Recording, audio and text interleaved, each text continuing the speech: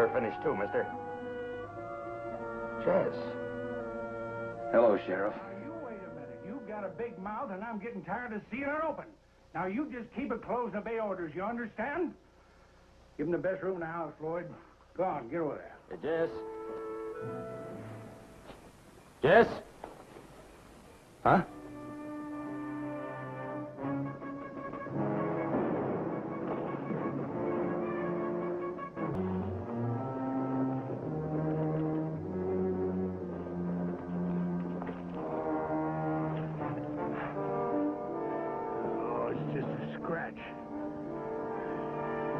Enough to keep you from getting hung.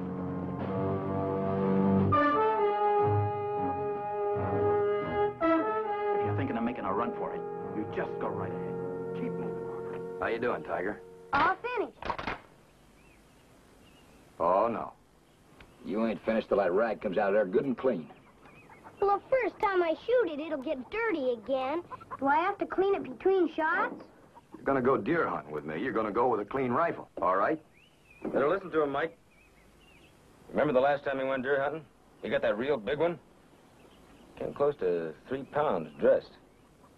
Kind of tasted like jackrabbit now that I think back. All right, Mr. Sherman, would you get on the gun?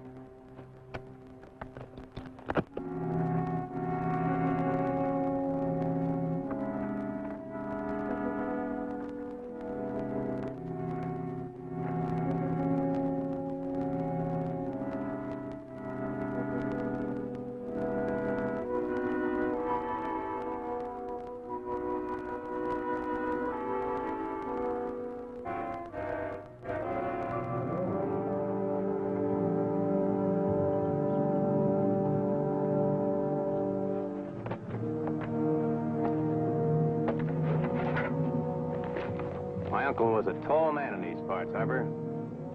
We're gonna hang you from a high tree. All right, move out. Sure. Well, I stopped by to... It's awful hard. I'm sorry about what happened.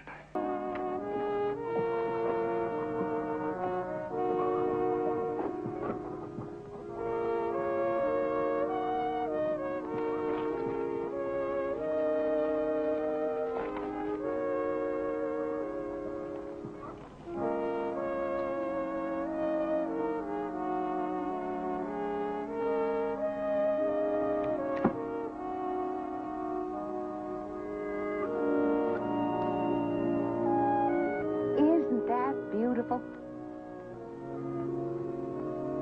Someone must have written you something awfully nice.